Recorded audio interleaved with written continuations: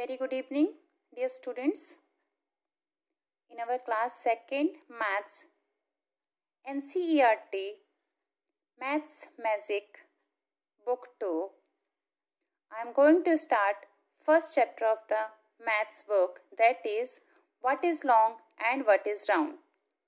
The meaning of the chapter is what is long means वो कौन से object हैं जो लंबे होते हैं, एंड व्हाट इज राउंड वो कौन से ऑब्जेक्ट हैं जो कि राउंड होते हैं यानी कि गोल होते हैं. Dear students, in this chapter the term long and the term round represent basically shapes. Means here in this chapter we are going to learn about shapes. Yes, shapes is not a very new topic for you all, as in class 1st you have learnt about shapes. आप shapes के बारे में class 1 में already पढ़ चुके हैं, but अब second class में क्या नया आपको पढ़ना है. The main thing is that there are to kind of shapes. Dear students, right now if you see around your self there are various kind of object, various kinds of shapes around you. आपके चारों ओर जहाँ पर भी आप बैठे हैं देखिए अपने चारों ओर बहुत सारे शेप्स हैं, solid shapes. I am discussing about solid shapes. And these all shapes must be categorized in 2-dimensional shapes or 3-dimensional shapes. Here D means dimensional. तो 2D shapes का मतलब होता है 2-dimensional shapes और 3D shapes का मतलब है 3-dimensional shapes. अब 2-dimensional shapes यानी कि 2D, इसे हम 2-dimensional क्यों कहते हैं? First of all, 2-dimensional shapes कौन कौन सी होती हैं? Square, rectangle, triangle, circle and Oval. All these are 2D shapes. But why do we call them 2-dimensional? Means what is the meaning of 2D in 2D shapes? हम इन्हें 2D क्यों कहते हैं? 2D means 2-dimensional. And 2-dimensional का मतलब होता है length and breadth, means no height. This is the reason why we call them 2-dimensional. Means all these shapes can be measured with respect to length and breadth only. No requirement of height to explain them. Square, rectangle, triangle, circle, oval, इन सभी shapes को measure करने के लिए हमें सिर्फ length और breath की ही तो ज़रूरत पड़ती है. Just like as an example, this is a ruler. In this ruler we can say what is the shape of this ruler? You will say this is rectangle. आप इसे पढ़ चुके क्लास 1 में, रेक्टेंगल शेप है. But इस rectangle को हमने 2D shape कहे या कहा या 3D, कैसे पता करेंगे? आप देखेंगे इसकी क्या इसको मेज़र करने के लिए किस किस डायमेंशंस की ज़रूरत है. आप कहेंगे दिस वन इज़ लेंथ, इसे हम लेंथ कहेंगे क्योंकि ये लंबा साइड है इसका, तो इसे हमने लेंथ कहा. And this one is breath, इसे हमने कहा breath. This is length and this is breath. Here in this ruler no height, इसकी कोई हाइट नहीं है यानी कि इसकी कोई मोटाई नहीं है.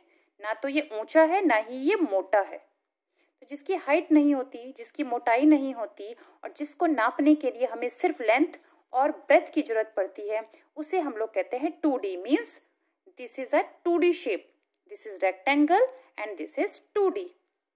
I am sure now it is clear to you all what is the meaning of 2D. याद रखिएगा, 2D means 2-dimensional and 2-dimensional means length and breadth only. No requirement of height. Now another thing is 3D shapes.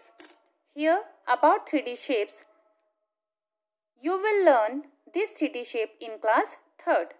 So no need of this right now. Now another thing is, let us recall the definitions of these 2D shapes. First is square. Square is a two-dimensional shape having 4 sides and 4 corners. All sides are equal. Square एक ऐसी two dimensional shapes है जिसकी 4 sides होती हैं, 1 2 3 4. इसकी 4 side हैं and 4 corners. कौन कौन से हैं 4 कॉर्नर्स? 1 2 3 4. ये भी स्क्वायर है, ये भी स्क्वायर है, लेकिन ये थोड़ा सा टेढ़ा हो रखा है स्क्वायर. ठीक है ना, बट स्क्वायर तो स्क्वायर ही रहेगा, शेप तो सेम रहेगी. This is also square because 4 sides 4 corners and all sides are equal. This is rectangle. Rectangle is a 2D shape having 4 sides and 4 corners, same as square. दोनों की definition यहाँ तक same है. Only opposite sides are equal. इसमें सिर्फ इसकी opposite sides equal होती है, मतलब आमने सामने की साइड्स. इसके सामने की साइड्स ये है, दोनों इक्वल होंगी. इसके सामने की साइड ये है, दोनों इक्वल होंगी. सेम ये भी एक रेक्टेंगल है, आमने सामने की साइड्स इक्वल और आमने सामने की side equal. Next one is triangle. Triangle is a two-dimensional shape having 3 sides and 3 corners. All sides may be equal or unequal.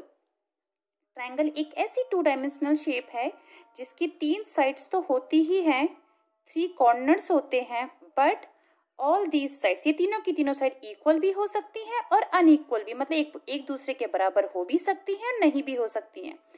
In this triangular picture, all these sides may be estimated as equal. हम कह सकते हैं, अनुमान लगा सकते हैं कि तीनों की तीनों equal हैं, और इस वाले पिक्चर में ये तीनों की तीनों unequal दिख रही हैं, यानी कि equal नहीं दिख रही हैं, है ना. तो ये भी triangle ही है.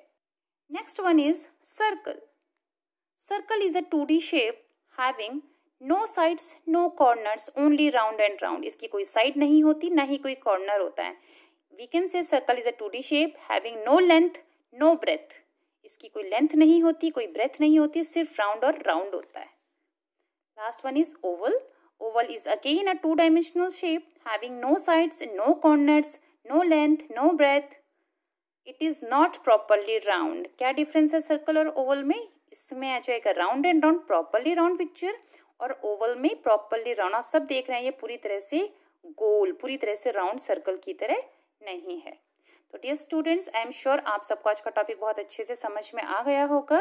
आज के पिक्चर में आज के टॉपिक में हमने क्या समझा? आप सभी ने शेप्स तो पढ़ी थी पहले क्लास 1 में, ये शेप्स आपने पढ़ी थी, डेफिनेशंस भी पढ़ी थी, बट इन शेप्स को 2D शेप्स कहते हैं, और 2D शेप्स का क्या मतलब होता है वो आपने नहीं पढ़ा था, जो आपने आज के वीडियो में पढ़ लिया है. तो चलिए आज के लिए इतना ही. Thank you everyone. Bye bye बेटा. बस आपका काम क्या है, एज अ क्लास वर्क आप इसको नोट डाउन तो कर ही लेंगे, बट होमवर्क में एज एन असाइनमेंट आपको क्या करनी है, आपको कलेक्शन बनाना है हर टाइप की शेप्स का. मतलब स्क्वायर शेप्स के कम से कम 5 एग्जाम्पल्स आपको कलेक्ट करने हैं और लिखने हैं. रेक्टेंगल के भी 5 एग्जाम्पल्स आपको कलेक्ट करने भी हैं, लिखने भी हैं. सेम ट्राइंगल, सर्कल और ओवल के. ठीक है, हर शेप के 5-5 एग्जाम्पल लिखने भी हैं और उनको कलेक्ट करके चिपका के मुझे दिखाना भी है. चलिए आज के लिए इतना ही. Thank you everyone. Bye bye.